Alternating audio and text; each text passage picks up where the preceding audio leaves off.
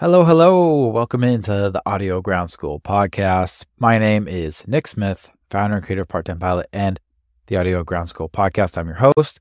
Thank you for joining me. This is the podcast where we go through the Part-Time Pilot online ground school for private pilots, every single lesson in detail. I like to try and add different, maybe some examples, some real life stories to try and add to those that are listening to the lessons. And then when there's any visual aids, which we have a lot of in the ground school lessons, I try and explain those as best I could using metaphors and examples and things that you can maybe picture in your head. So in today's episode, we are continuing on our section on emergencies. And so if you're following along in the ground school, this is section 17 of your step 1 course. So we sort of organize everything by courses inside your private pilot membership.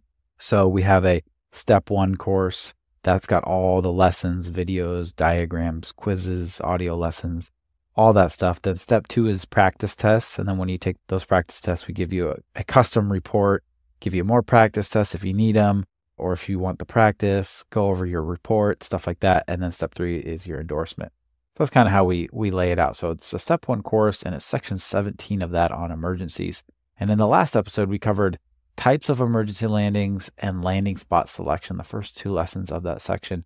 And today we're going to cover electrical failures, gyro failures, and radio failures. So we're going to do 3 lessons today. They're all kind of short lessons, but we'll kind of talk about those things a little bit. So it should be great. Before we get started, we do a student question of the day. We're going to do that today. We read off a couple of reviews. We got some new reviews. Thank you guys for that. If you want a review read out, loud here on the podcast, you want that chance, you can go to trustpilot.com, search Part-Time Pilot, leave us a review there. Highly, highly would appreciate it. But even better and even more appreciated is if you leave us a review wherever you listen to the podcast. So if it's on Spotify or Apple or Google Play, I think it is. Those are all the most popular. I think you can use star ratings on Spotify. And on Apple, you can do a star rating and then leave like some words and stuff. And that would really, really help us get seen more. So appreciate that. A couple announcements. One announcement is our next scholarship. So those of you that follow us know that we do 4 scholarships a year. And they used to be all $1,000 and all of them were only to our online ground school members. And then we started to get, the podcast kind of took off a little bit. Got some popularity, we got some followers on Instagram, nothing crazy. I'm no celebrity or anything, but we had a little bit of a following. And so I thought, how can I use this, to good use? So I thought I could do some ads on the podcast. So that's what I've been trying to do. And then what the people who pay in for the ads, right? They pay in for that money. All that money is going to go to scholarship stuff. And then I can do other sorts of things. And we came up with a GoFundMe. And so this is for our spring scholarship. And last year was the first time we did it in the spring. So it's going to be near the end of May. We did this spring scholarship where we did a GoFundMe and people just donated, $10 here. Some people donated like $100, whatever you could give. And we ended up raising like $5,000 or $6,000. And then we give it all away. I don't keep any of it. And that's why I use GoFundMe. So it's like transparent. So you can see exactly how much goes in and then you can see how much goes out by the people that get the scholarships. And last year I chose the scholarship winners myself, but this year I think that should be you guys as well. So this year we're going to kind of do like a little vote on who should win. So I'll pick some finalists to make it a little easier. And then we'll have the finalists create a video submission and I'll put those videos on social media. And then you guys vote on who you think the winners should be. So that's what we're going to do this year. And our goal is to raise $10,000. So I'm going to put that GoFundMe. We already have a GoFundMe. I already donated $1,000. Then we had Plain English that we love. They donated about $1,000 I think we're at $2,300. And then Fly Like a Local, another cool app that helps student pilots. So if you haven't heard of Plain English, ARSim or Fly Like a Local, go check those out. They're our sponsors so far this year for the scholarship. Huge shout out to them. But yeah, so we're at $2,300 already. We haven't even done any of the GoFundMe yet, and I'm still looking for some more sponsors. So one, if you know of any, aviation type companies that might want to get in front of some student pilots like yourself who might want to spend their money on a good cause, then let me know. And then 2, if you have anything, I know flight training is expensive, but if you sit back and you look and you say, you know what, I'm pretty fortunate right now. I can give a little bit, even if it's $5, $10. We'll put that GoFundMe in the show notes. And I struggled at first to ask people for money. So I don't want you guys to do it if it's going to hurt you in any way, if it's going to break your bank or anything. Don't do it. Don't worry about it. And I wouldn't ask you if I didn't feel that, I was in integrity in doing it myself. That's why I donate the $1,000. That's why we also give out 3 $1,000 scholarships every year and then runners up for free ground school. So please, if you don't feel this right, then no worries, don't do it. And then if you want to apply for that, we will be posting that link to apply sometime beginning to mid-May. So stay tuned for that. All right. The other announcement is we released our IFR beta course, and that was a smashing hit. So it was $100 off with the understanding that it's not yet finished. We still have some videos to make, some audio lessons to create, things like that, the finishing touches. However, it has everything in there that you would need, all the written lessons, the visual aids, the quizzes, the practice tests, everything you need to go through, learn everything, and then get endorsed by us to take the IFR written exam.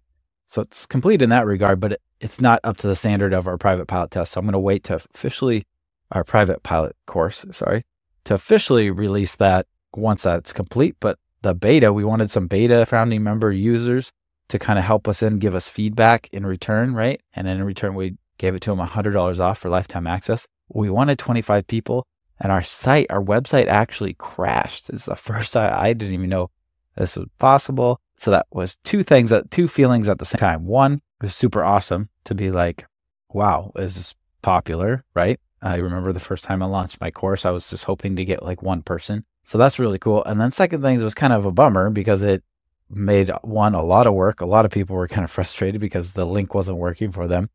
And then two, it frustrated me because the server company that I use for my website, it should handle that. It's not like I'm like, Amazon.com handling millions of people a day or anything like that. Like it should have handled like a few hundred people or whatever the total number was. So, but I guess it was all at one time, right at, when we released it at 4 p.m. I still need to call into my server company and be like, hey, what the heck? Like you should be able to handle this, no problem.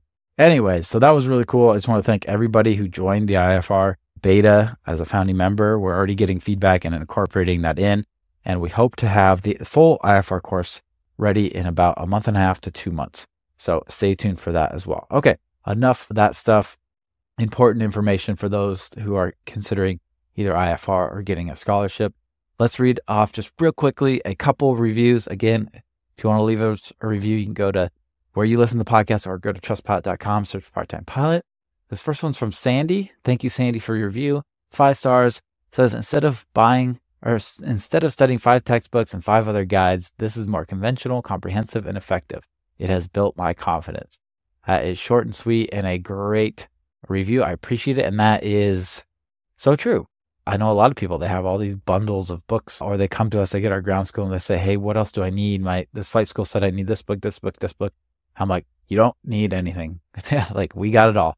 We got the test prep book when you can download. We got, study guides, flashcards, practice tests, quizzes, lessons, videos. It's all in there. So one-stop shop is the goal. So thanks, Sandy. The second review that we'll read is from Alex, 5 stars. Having access to the podcast, great tool to use while either at work, in the gym, or while driving. All right. Thanks, Alex. I won't say your last name since you did say that you use it while you're at work. Don't want to get you in trouble. But yeah, I remember the day that I remembered thinking of the podcast. I had always wanted to do a podcast. I thought it was cool. I love podcasts myself, and I love that I can listen while I work, listen while I drive, listen while I walk, while I work out, all that stuff. I love the dishes. It makes those other things, it makes my mind get off those other things that I usually don't like doing, right? So I love podcasts myself, so I always wanted to do one. I was like, what topics am I going to have guests on? I was like, it felt like a lot of work. And I also wanted it to be, valuable, because that's one of the things I always try and do. And then it hit me, let me just read off the ground school. Anyways, thank you guys for your reviews. Actually, let's do one more. This one's 5 stars from Jonathan. The information is very easy to follow format. Quizzes at the end of the lessons are helpful to reinforcing knowledge. I learned a lot in the course, which helped me earn a 93% on the written exam. This made the oral portion of my check ride go very smoothly. Awesome. Jonathan, I remember he posted in our Facebook study group about his 93. So we're seeing a lot of 93s lately. That seems to be the go-to score for students in our class, which is a great score. So good job, Jonathan, and thank you for that review. All right, let's move on to the student question. So this was a great question, one we've been asked before, and we got a lot of great feedback in the study group. And if you're not in our Facebook study group, I highly recommend that you join that. I'll put that link in the show notes along with the scholarship GoFundMe. This whole thing, if you went through the whole thing, it is such a wealth of knowledge in the Facebook study group.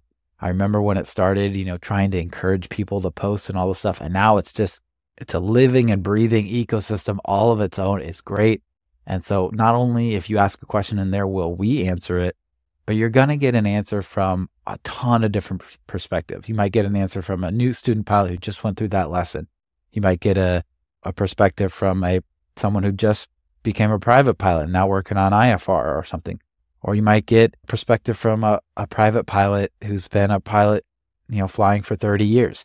Or you might get a perspective from a CFI. We have a bunch of CFIs in there, a bunch of ground instructors. So many different perspectives are in this ground school, and people love to chat about this stuff. I mean, who doesn't? So getting the different perspectives on it, sometimes, certain concepts are hard to understand. If, one person's answer doesn't hit for you, another perspective might hit, or the combination of the two might hit for you. And this question is a perfect example of that. So the question was, they said, it's from Tristan. Well, it's official. I'm more confident landing a plane than talking to people on ATC. Any tips on how to talk to ATC and get over the fear of it?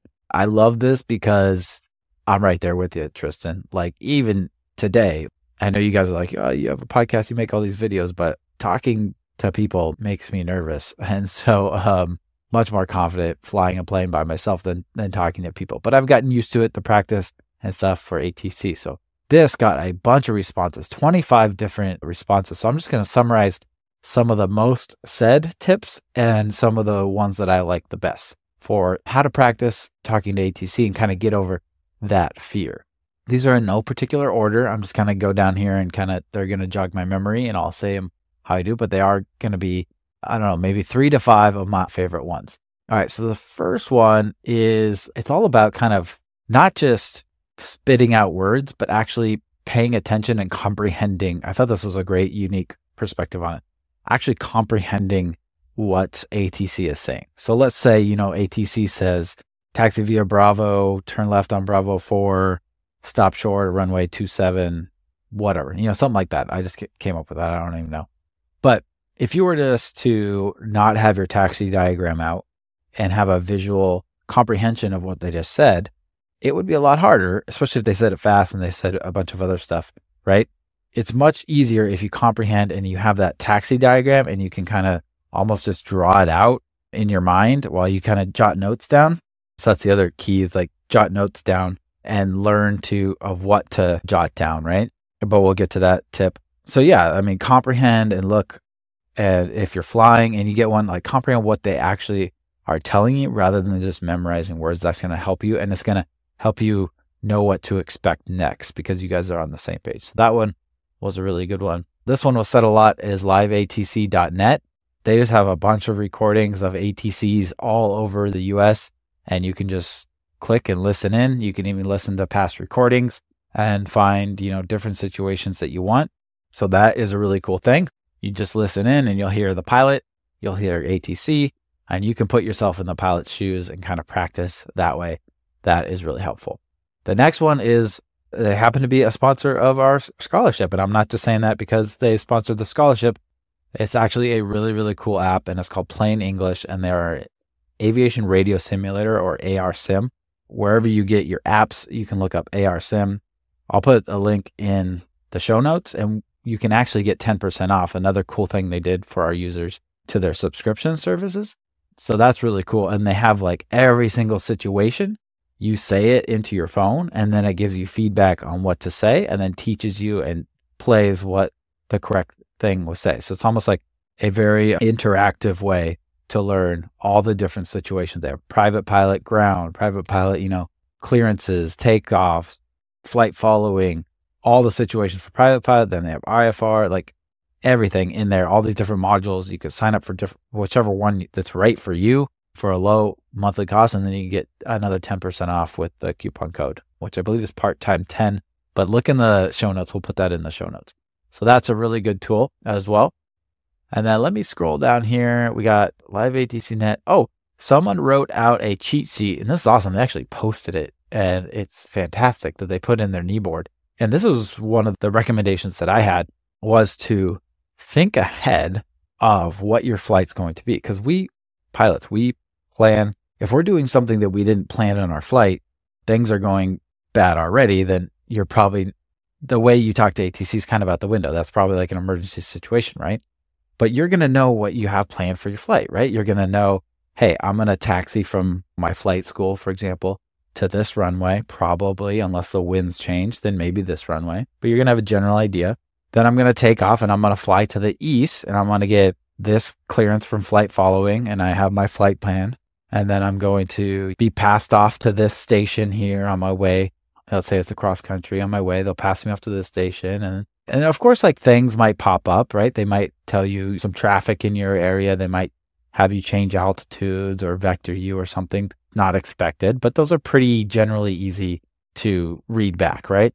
The big long calls are the initial calls, the clearance calls, taxiway, takeoff, that sort of stuff.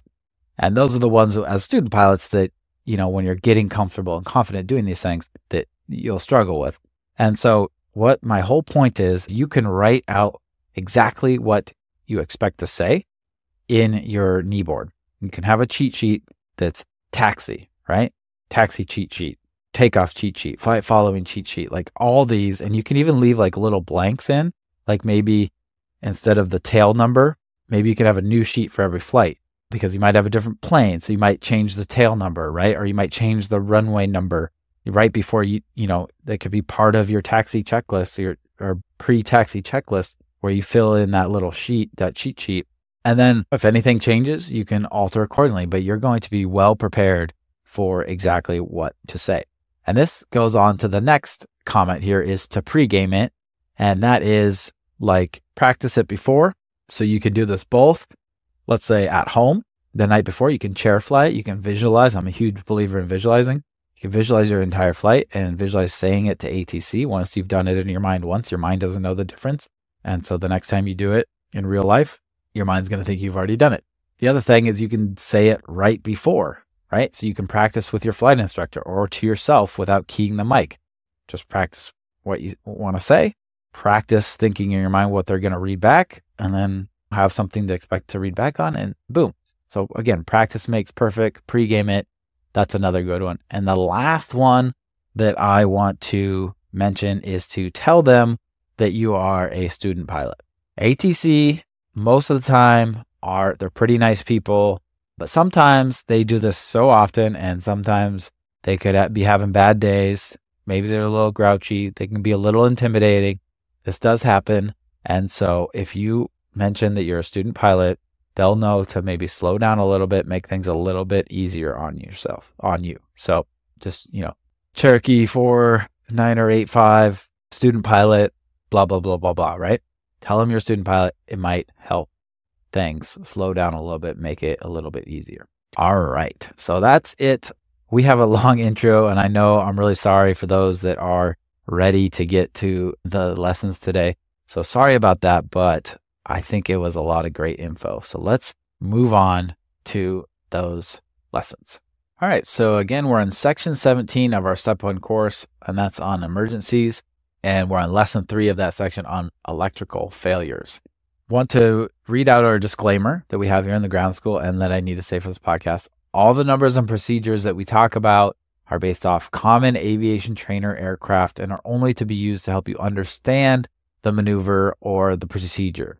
You and your instructor must determine these numbers and procedures yourself using the approved flight manual or pilot operating handbook for your aircraft you're using and the situation that you're in. So this is just a tool to help you learn, give you an idea of some of the stuff that you might do that's common for most aircraft, but might not be specific to your aircraft. So got to say that disclaimer, that check with your flight instructor, check with the FAA, check with your specific aircraft's documentation. Okay.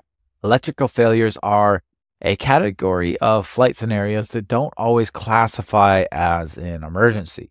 It depends on the pilot and specific situation that will determine whether you need to declare an emergency for an electrical failure or not. However, it will likely make you divert your aircraft and land as soon as possible. I know that if I have a system fail, that's what I'm going to do. Whether I need to call an emergency or not, I'm going to get down as safely and as possible, right? Safely and as soon as possible. Systems and equipment malfunctions that are not critical to the safety of flight are not considered emergencies unless there are other contributing circumstances which, combined with the malfunction, make the scenario an emergency. One example of this would be an electrical failure. A full electrical system failure, battery and alternator, would cause the pilot to experience an avionics equipment failure. The electrical failure would not affect the flight controls, engine operations, vacuum pump, or six-pack instruments. Do you need electricity for the engine to run, the propeller to spin, and the wings to create lift? Nope. However, if flying during night or in poor visibility, not having electricity means not having lights, and no lights in the night is certainly an emergency. So again, it depends on the specific situation, and it might also depend on your aircraft. Maybe if you're flying a technically advanced aircraft and your flight display no longer works, that is much different, right? Maybe you haven't flown based off the backup six-pack instruments that are in your aircraft, and your flight display goes out, your GPS goes out. That would be an emergency if you are not used to it. Or if you just feel uncomfortable, right? That is also fine. You are the pilot in command. It is your decision to do that. Okay, so your aircraft receives electricity from two sources. And we mentioned this a long time ago on the podcast when we covered aircraft instrumentation and systems and how it all worked, right? We covered how the electrical system in a general aircraft works, and it receives electricity from two sources, your engine alternator and your battery. If you think you are experiencing electrical failure in flight, you want to check your alternator annunciator light. If the annunciator light is illuminated, then you want to perform the following steps. Again, these steps are for most general aviation aircraft. They might not be for your aircraft, so this is just as a learning tool, okay? Not to be used exactly for your aircraft. Check the ammeter value. If ammeter value is 0, then you want to perform something like this. Alternator power switch off. Reduce the electrical load to a minimum. Check and reset, if needed, any alternator circuit breaker switches. Alternator power switch on, back on. If power is not restored, alternator power switch off. Battery power switch on. Reduce the electrical load to a minimum. Land as soon as possible. Once on battery power, you can assume about 30 minutes of power left and use radio and other non-essential things like lights and stuff very sparingly. So what did we just do here? Essentially, the ammeter is showing nothing, right? It's at 0. So we're not getting any current through our system. So we give it the old turn it off and turn it back on, right? I don't know how many times I did that with my Nintendo 64 when it wasn't working. I actually saw this online. Someone was saying, what's the silliest, stupidest thing that actually really, really works in your field or something like that? And it was like electronics, turn it off, turn it back on, or like unplug it, plug it back in. Like if you ever like had problems with your router, right? And you call up Comcast or whoever and they're like, okay, here's the steps. We want you to unplug it and then plug it back in, right? So it really does, even in this situation, right? You're kind of resetting things. And then when you turn it off, we're going to check the circuit breakers. And if any have popped out, we'll pop those back in. And we've reset sort of the system. And then we'll try it again. If that doesn't, it could have just shorted out for a little bit because of a circuit breaker popping. So when we reset that, we turn it back on. All could be well. But if not, then we're going to switch to battery. So we're going to turn the alternator power off. We're going to go to the battery. And then now we want to reduce our electrical load to a minimum because we're on the battery. And the battery only has a finite amount of power to give us, right? Electrical load to give us. And it's usually about 30 minutes depending on the battery. And again, this could change depending on your aircraft, but that's kind of general for aviation. So we want to land as soon as possible, right? Because we're going to run out of power for 30 minutes. You would want to use radio sparingly. So you might tell ATC, hey, I'm on battery power, so I need to be prioritized to get in, or I might lose you, right? So just let them know you're on battery power and that you'll be using radio sparingly, and they will help you out with that, right? And then unless you absolutely need your lights, maybe just leave your anti-collision light on or something like that, and try to reduce everything that you can. Okay, that's if the ammeter value is 0. What if the ammeter value is really high? So if the ammeter value is 20 plus amps above nominal, so you'll have a nominal range that you check during your pre-flight all the time according to your aircraft. If it's much higher, right? Not if it's like within plus or minus a few amps, but if it's much higher, like 20 amps, this is a sign that something's wrong in the opposite direction, right? In this case, we're going to do alternator power switch on, battery power switch off. If electrical loads are reduced, make electrical load the minimum and then land as soon as possible. If the electrical loads are not reduced, and when I say electrical loads, if the ammeter doesn't reduce, right? That's the electrical load. If the electrical load are not reduced, alternator power switch off, battery power switch on, reduce electrical load to a minimum, land as soon as possible. Again, this is now when we're on battery power. So again, we have about 30 minutes. We want to do like we did before, land as soon as possible, use radio sparingly. So what did we do here? Well, we're kind of trying to find which system, whether the alternator or the battery, is causing this, sort of surge. So we're kind of turning one on with the other off, seeing if that helps. And then we're switching to see if the other one helps. And if neither helps, then something's up, and we could be in danger of causing an overload and losing all power or starting electrical fire or something like that. So we want to get down ASAP as safely as possible. All right, so that is the lesson on electrical failure. Again, your aircraft might be different and it might have different sorts of electrical systems, maybe additional steps or checks that are specific to the systems that are on your aircraft. So make sure you check with your specific aircraft for that. All right, so let's move on to lesson 4 on gyro failures. Gyro failures, this is a short lesson. There's less things we can do if our gyro fails. With the electrical system, we could try a couple things. We could try switching some things off, maybe popping in a circuit breaker, replacing a fuse if your aircraft is real old school like that. There's some things we can do as pilots to try and get that electrical system back online. For gyro failure, usually there's not much we can do. The internal gyro, we're not going to pull that out and fix that. Or the vacuum system, that's kind of internal to the aircraft. We're not going to be able to do anything there. Our options are less. So the procedure is much shorter. So your heading indicator and attitude indicator, and sometimes your turn coordinator. Sometimes turn coordinators are electrical powered, sometimes they're gyro powered. And these instruments are powered by a vacuum source and a gyro.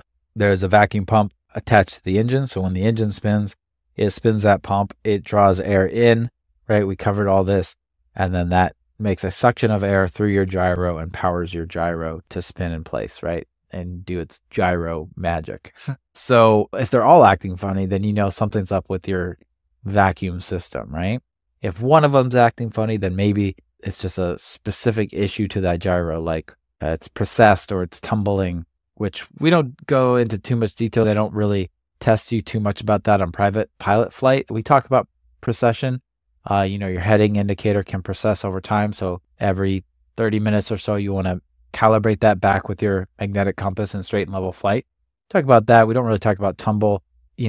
Usually you can't get a gyro, attitude indicator gyro to tumble unless you're doing like acrobatic flight or like spin training. Basically why the FAA doesn't talk about it too much for private pilot flight, but it's something you'll learn if you move on to IFR flight. Anyways, those specific errors could be just on one gyro, right? And if it's just happening to one gyro, then it's not your vacuum system likely, right? It's just that specific gyro. So you can do some kind of investigative work based off which instruments are working or not. Let's say your multiple gyro instruments are working funny. So there's something wrong. You think there's something wrong with your vacuum system. So you want to check the vacuum system annunciator light. I always struggle with that word. If the annunciator light is illuminated, then, hey, your aircraft is also telling you there's something wrong with your vacuum system. And so you'd want to perform the following steps. And I just want to mention here that even if the annunciator light wasn't illuminated, but all of your vacuum instruments are acting wrong, then you as a PIC, because you understand these things at an in-depth level, you could tell that, hey, there's a problem with my enunciator light. There's definitely a problem with the fact that my enunciator light is off doesn't mean there's no problem. I can definitely tell that I know this problem. That's why it's so important for pilots to have a deep understanding of these things and not just memorize procedures, right? Like, if the enunciator light is on, I'm going to do this. If not, then everything's fine, right? Same goes with the electrical system. If that enunciator light is off, and it's not saying there's an issue, but you can definitely tell that there's an issue because your ammeter is at 0 or something like that, then trust your gut and your knowledge and your training. All right, let's just assume you've determined that there's something wrong with the vacuum system, whether that's through the enunciator light or not. This is what you do. You want to check the vacuum indicator gauge. So there should be a gauge that tells you how much suction or flow is going through. I think it's a pressure gauge going through the vacuum indicator. And there should be a range that sits at, that your vacuum regulator keeps it at this specific amount of pressure through the vacuum system. So you want to check that. If it reads 0, then you've lost your vacuum system. You've lost that suction, and there's not much you can do in flight. So we're going to use our compass to replace our heading indicator. That's why we have to learn how to make turns and all those pesky compass errors, right? In case this happens and we have to use a compass instead of our heading indicator. And then we want to use a combination of a turn coordinator, a VSI, and airspeed indicator to replace our attitude indicator. So again, we talk about this more in IFR flight, but on how exactly you would do that. These instruments, the turn coordinator, the VSI, and the airspeed indicator, and the altimeter as well. So the altimeter, airspeed indicator, and VSI can kind of be like secondary pitch instruments. Basically, they tell you your pitch attitude, and then your turn coordinator, right, that's going to tell you your bank attitude. So that's good. We'll use the turn coordinator, and then the VSI, airspeed indicator, and altimeter, we're going to kind of look at the trends of that, right? So if you pitch up to climb without the attitude indicator, let's say you can't see out the window in this case, that's why we talk about more in IFR flight, your altimeter should rise, right, because you climb. Your airspeed should go down, and then your VSI should go up. And then when you get to the altitude you want, you would push down on the yoke and kind of feel that, but you would know that you've leveled off when all those stop trending in the direction they were and trend in the opposite direction, right? So like VSI would actually trend to 0, airspeed indicator would stop going down and then turn around, and then altimeter would stop going up and then start going down. And that's kind of when you know, okay, that's where I level off right there. Again, you don't have to get into too much details, but you would have to use your other instruments in that way if you lost your vacuum gauge or your vacuum system. So this is not an emergency during VFR, high visibility flight, because we can see out your window. And if you've been flying private pilot for a while, done enough flight training lessons, you can do a lot of stuff with just your flight picture, right? Or your sight picture out the window, right? The relationship of your nose with the horizon, that's your attitude indicator. You don't really need a lot of your instruments when you have good visibility. Your instruments are important, but you really need your instruments when the visibility is poor and you start getting illusions and things like that, right? I don't mean to poo-poo instruments or anything like that. I'm just saying it's much easier to fly without them when you have VFR, right? It's not exactly an emergency to lose like your attitude indicator or your vacuum system when you have high visibility flight. So if this happened to you in high visibility VFR, maybe just perform a safe, as soon as possible diversion, because tell ATC, hey, this is what's up. I'm not declaring an emergency, but if you can give me priority so I can get down safely, I'm not comfortable flying, that sort of thing, right? But if visibility is bad, that is definitely an emergency situation, right? Like if you're in IFR, or if, God forbid, you're a VFR pilot, but visibility has declined and it's really bad, and then you lose your vacuum system, then you would want to call an emergency so they make sure you have full priority and all that, and they can help you out, with radar and stuff like that, because that would definitely be an emergency if you don't know and your attitude and all that stuff in low visibility. So it makes it tougher, as we mentioned, to determine your attitude with things like the airspeed indicator, VSI, and altimeter. All right, so that's it. I expanded on a few things, talking about things you might learn in IFR to give a little more context on these things, but pretty much it's right. The vacuum gauge, if it goes to 0, then you got to use other instruments, and If visibility is getting poor, then it's an emergency and get down safely. All right, so the last lesson we're going to cover today is lesson 5 on radio failures. And again, this is in section 17 on emergencies. So lesson 5 on radio failures. All right, again, disclaimer, your aircraft is probably different. It might be different. This procedure does apply to every aircraft, but some of the procedure does not apply to every aircraft. So do your homework and know what relates and what the procedure is for your specific aircraft, and talk to your CFI about that. Just use this as a learning tool. All right, let's get into it. If your radio fails in flight, this can make things extremely difficult, particularly if you're traveling to or through controlled airspace. You'll want to land as soon as possible and to do the general procedure, which is observe the traffic flow, enter the pattern, and look for a light signal from the tower. So remember those light signals that we covered a while back when you have lost comms and you look at from the tower, they're going to have this like light signal gun, and they're going to give you a green or a flashing green or a red or flashing red. And that kind of, each one of those has a meaning. And then you rock your wings when you understand what they're telling you, and that's how you communicate. So that's what we're talking about here. However, there are more things you will want to do and try to recover your radio, or see if there's any of your radios are partially operational. So if your radio fails, you can perform the following steps, or something like the following steps. Again, disclaimer, it might be different for your aircraft.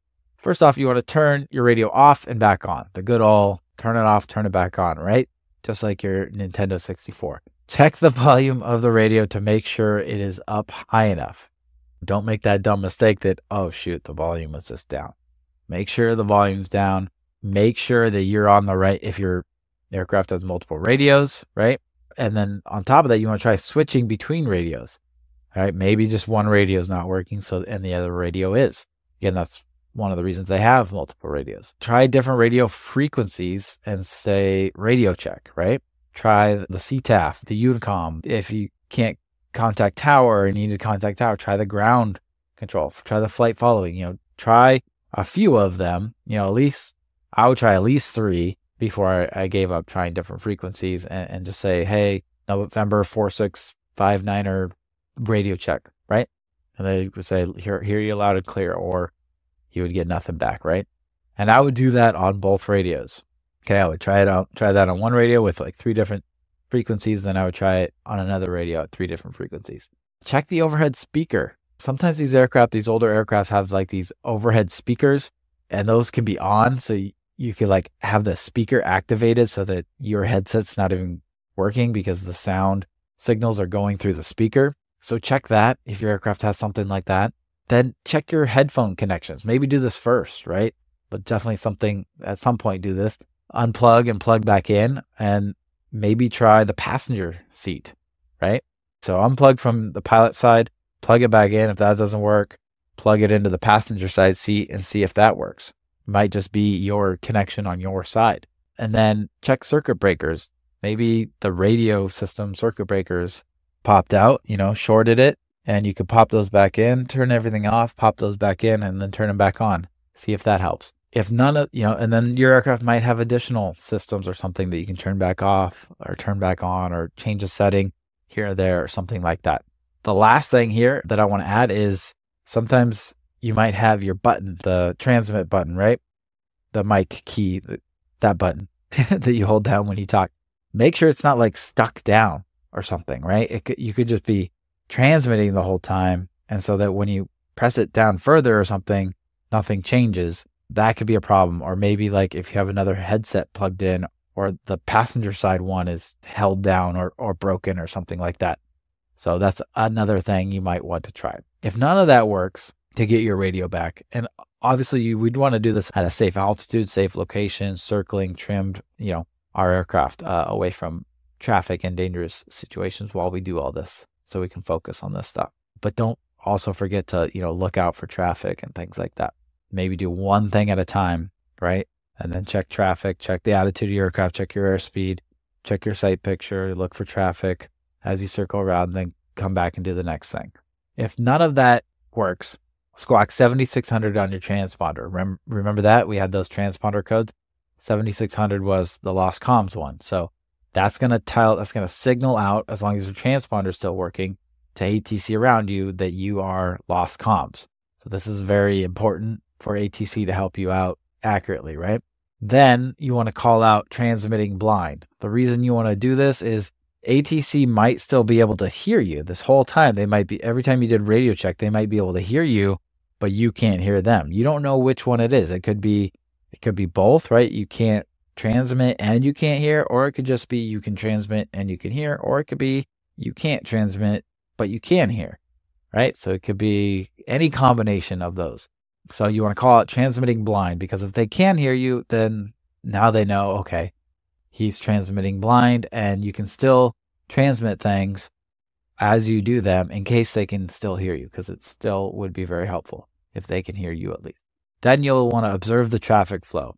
What does that mean exactly? Well, you're going to come in to where you can see the traffic pattern, but you're going to come in and you're going to circle at a safe altitude and distance away from the traffic pattern, somewhere a few hundred feet above the traffic pattern and maybe off away from the traffic pattern and where aircraft are entering or exiting the traffic pattern, right?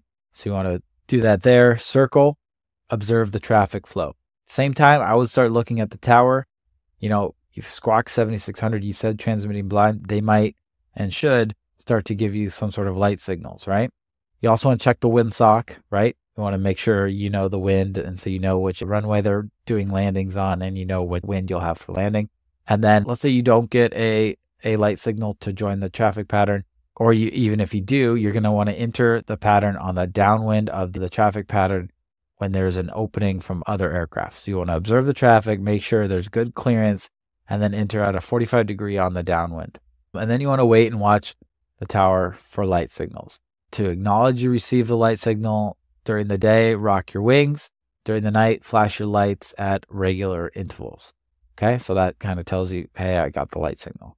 7600 is deemed an emergency squawk code for radio failures. However, if flying in Class Echo or Gulf airspace where two-way communication with ATC is not required, a radio failure is not exactly considered an emergency, right? Because you're not really talking to anybody. Anyways, you're kind of talking to CTAF. So you want to be careful. You want to make sure that you observe traffic and all that stuff, if there is any, but it's not deemed an emergency in that situation. Now, might be some questions that come up, like, what if you don't receive light signals? Well, I would continue to fly. If this was me, I would continue to fly in that circle that's safe, where I'm observing the traffic flow. I would squawk 7600, call out transmitting blind. I would continue to circle in that safe area pretty much for as long as is safe. Maybe give it, 15 minutes while you're looking for a light signal from the tower. After that, it's probably a good call that, they're not getting, maybe your transponder code isn't getting to them, or maybe they're having an off day. They don't even notice that you're there. No one's told them or anything.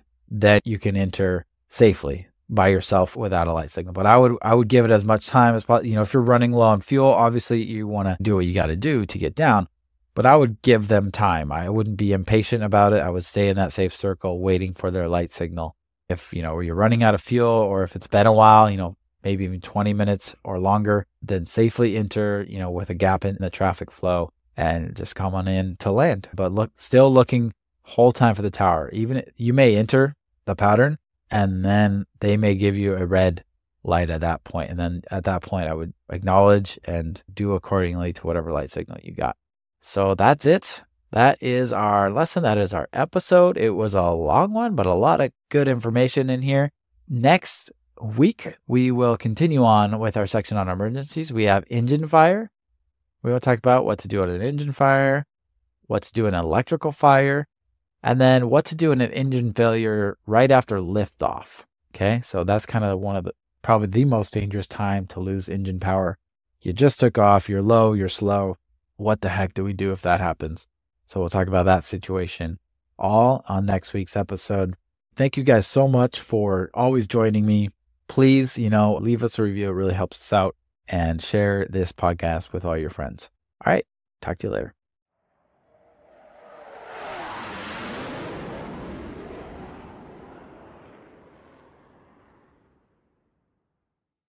I wanted to thank Nick from Part-Time Pilot for putting together a great ground school course for private pilots. This is not the first online private pilot ground school I have taken, but it is the one that has best prepared me for my FAA written exam.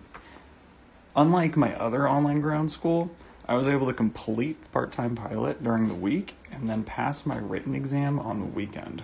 It's just crazy.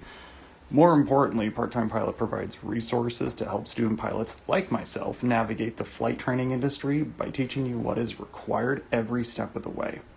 As someone who's previously gone through ground school and have been woefully underprepared to continue flight training in the past, I cannot stress enough how valuable taking ownership of your flight training curriculum through the methods that Part-Time Pilot makes available is. Now, as I work through my check ride prep course, I'm looking to bring that same confidence to my check ride. Thanks, Nick.